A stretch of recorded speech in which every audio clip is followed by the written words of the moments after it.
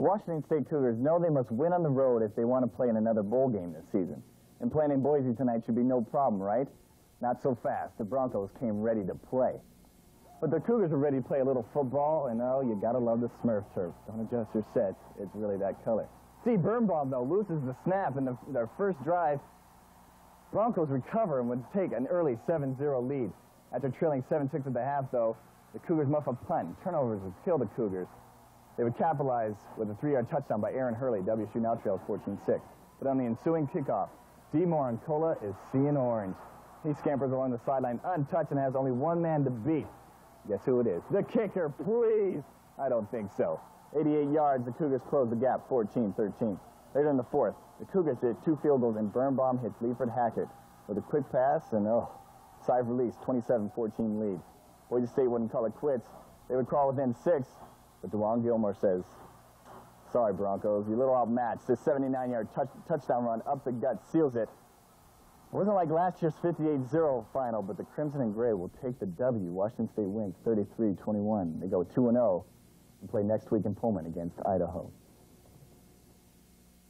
We let Boise State in that game a lot, and they took advantage of it, and that's what a team's supposed to do. But, you know, just getting out of here live, you know, that's still, we have our confidence, you know, so we're going to go home this weekend and this week practice hard and get ready for Idaho. It wasn't pretty. I'm not saying it was pretty. I'm not saying but we won. We had a great learning experience playing in a hostile environment, being down, coming from behind. We've never come from behind before like that, and it was a great learning experience. In Joe Paterno's great career, he has 2 national championships, 18 bowl wins, which is more than any other coach in history, and has an undefeated team in each decade that he has coached. And one milestone still remains. Joe Pa looking for win number 300. And with Bowling Green coming into State College, it was almost a given that today would be the day. Penn State's Cordell Mitchell raced 77 yards for a touchdown on the first place in scrimmage, and he takes this one in from 16 yards out for his second score of the day. Mitchell had 104 yards on the ground. Joe Pa, in his 9th-ranked Nittany Lions, steamrolled the Falcons, and Joe Paterno becomes the fastest coach to win 300 games, and he only needs 24 games to become the all-time Division I wins leader. After losing big last week to Idaho in the Kibbe Dome, the Eastern Eagles return home for the first time this season, in what was also their big sky opener. The Eagles trying to bounce back against Portland State, and it would be a wild one in Cheney.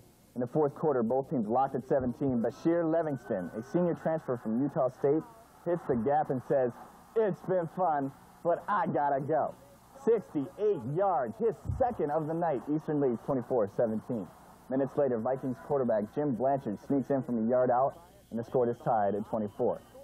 Eastern had a chance to win it, though. 9 seconds remaining. Josh Atwood attempts a chip shot, 25-yarder. You gotta be kidding me. No good. We're heading for overtime. In OT, after Atwood hit a 40-yard field goal, remember, it's not sudden death, Blanchard hits Art Williams, and Art does the rest. He sprints 23 yards, diving in the end zone, and Eastern loses a heartbreaker to Portland State, 30-27. Eastern now 0-2 on the season. The Whitworth Pirates took the field for the first time this year, taking on the NAIA 8th-ranked Western Oregon Wolves. The Wolves would eat up the ground game. Jason Tyrelli had a huge day with 185 yards rushing. Western Oregon led 7-3 after 1. But Josh Parban also had a big day, placing this pass perfectly to Ty McGregor in the corner of the end zone. Pirates who missed the 2-point conversion, though.